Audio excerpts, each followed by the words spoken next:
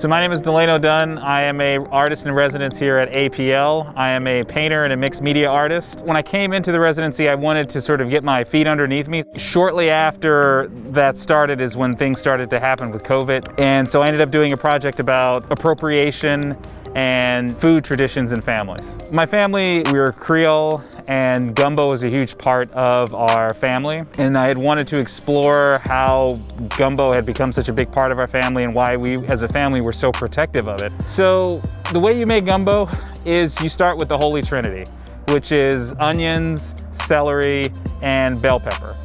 And that, along with flour and lard, give you the roux, so to speak. You've gotta cook the flour until it turns like this walnut brown, and if you're not careful and you don't constantly mix it, it burns and your roux's all gone. So the research for those ingredients came with about 3 conversations I had with my mom and my aunt.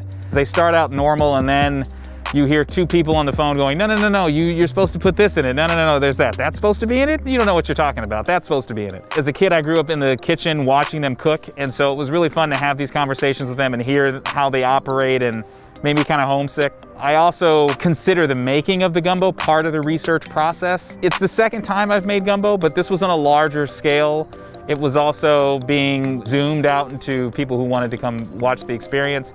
So I used my mom's recipe. During the public program, she called in, she gave people tips about how to do it. She was really amazing during it, honestly. And this small project that was just supposed to be a couple of paintings ended up becoming 5 paintings about it. In the paintings, you see those ingredients, and then you also see these individuals looking as though they're about to take the recipe itself, take the ingredients, and protecting this recipe are these sort of vicious animals. There was something about the dynamic between the hunter and the hunted that I thought was rather interesting. And the thought was that, you know, to protect ourselves from appropriation, people will go to great lengths to protect what's theirs.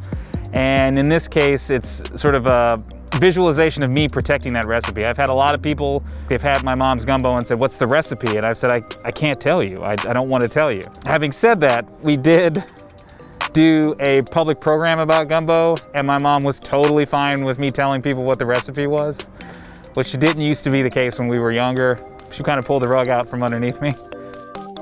So the process is layers upon layers. There's about 3 or 4 different layers of collaged elements on these particular works. The properties of the silver roofing material are to deflect the sunlight and protect, you know, the housing. And so I thought, well, that's a very literal way to sort of use this material. I'm just going to take it and let it operate that way on the canvas.